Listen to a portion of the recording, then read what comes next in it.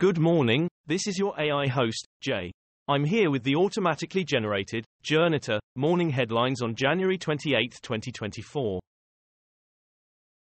Moti Mahal, India curry houses battle over butter chicken. BBC, who invented butter chicken? A court is expected to decide. CBS News, India's courts to rule on who invented butter chicken. The Guardian, rival Indian restaurants in legal dispute over origin of butter chicken dish. ITV News, butter chicken wars, New Delhi curry houses turn up heat in court over who invented the dish. I criticized Rwanda's leader, now I wake up screaming after constant online attacks. The Guardian, Rwanda's Paul Kagame is the West's favorite autocrat. Bloomberg, the African strongman the West loves to court. Ukraine levels up the fight with drone strikes deep into Russia. The Guardian, Russia's oil industry threatened by Ukrainian drones, Western sanctions.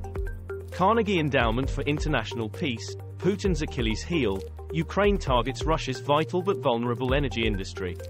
Atlantic Council, Ukraine's new strategy hits Russia where it hurts. The Spectator, Ukrainian drones are burning down Russia's oil and gas industry. Mysterious rise in baby deaths in East Africa from guts on the outside medical condition. Ex-minister of secretive sect admits to child sex abuse. North Korea fires cruise missiles off East Coast, Seoul reports. BBC, North Korea fires cruise missiles off East Coast, says South Korea. The Guardian, North Korea fires cruise missiles salvo as Kim ramps up rhetoric. Bloomberg, Korea fires several cruise missiles from its east coast. The Sun, North Korea launches several cruise missiles into the Yellow Sea, JCS. Houthis attack British-linked tanker Marlin Luanda in Gulf of Aden.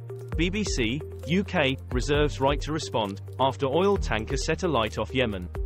The Guardian, fuel tanker's crew extinguish fire after hours of struggle.